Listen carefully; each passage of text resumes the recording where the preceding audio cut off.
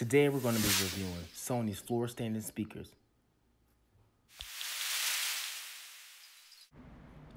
First, we're going to start with the layout. As you can see, my two subwoofers, powered Sony subwoofers, 100 watts per piece, as well as the Sony speaker, the left tower speaker sitting there. She's a beauty. Followed by a 4K LG HDR television with the PS4 Pro, an Xbox One X, and that beautiful Onkyo receiver down there. As you can see, that's going to be the other tower speaker on the right hand side, followed by my Apple 4K television and my beautiful center channel, which is 200 watts. I just love that bad boy. So that's the setup. Next, I'm going to give you a small review of this Sony speakers. I'm just letting you show them what I'm working with, and you'll see in a moment. The design of these bad boys are amazing.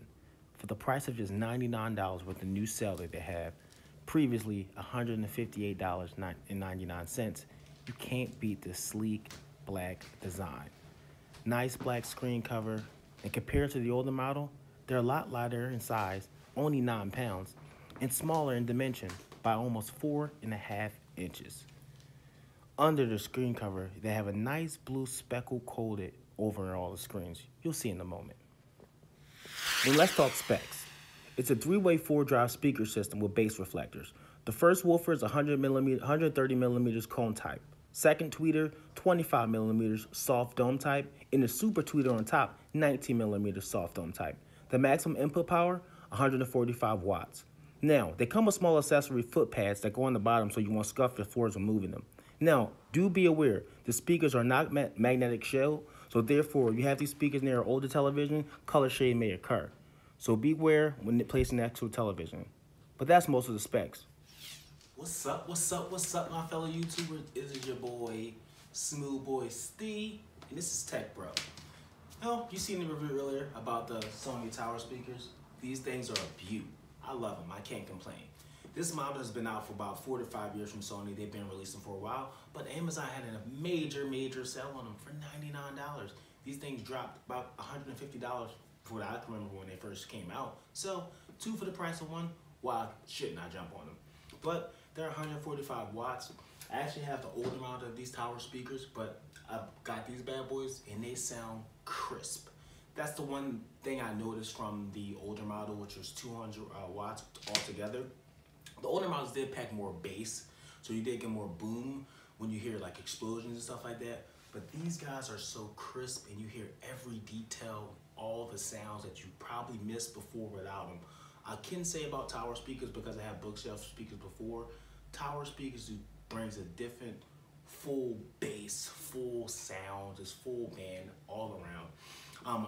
It is powered by an Onkyo receiver, 5.2.2 receiver. So the last thing I'll do before getting out of here, and I'll play a video and audio so you can see how it sounds. You probably really won't be able to tell via YouTube, but it's still something to hear. It sounds amazing. Definitely get these things. They're on sale right now for $99 on Amazon. You can't beat it for the price. And just look at them. These things are beautiful. Like, share, subscribe, please. More tech to come from your boy, Smooth Boy Steve. Another episode of Tech Bros, and I'm out of here, baby. Thank you. Much love.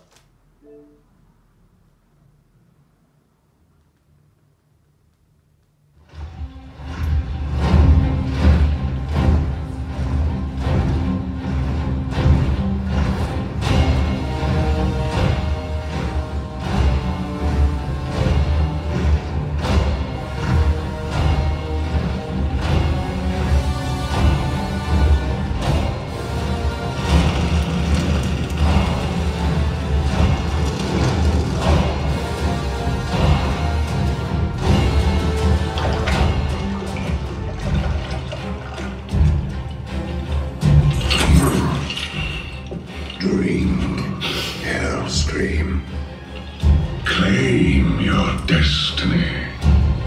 You will all be conquerors.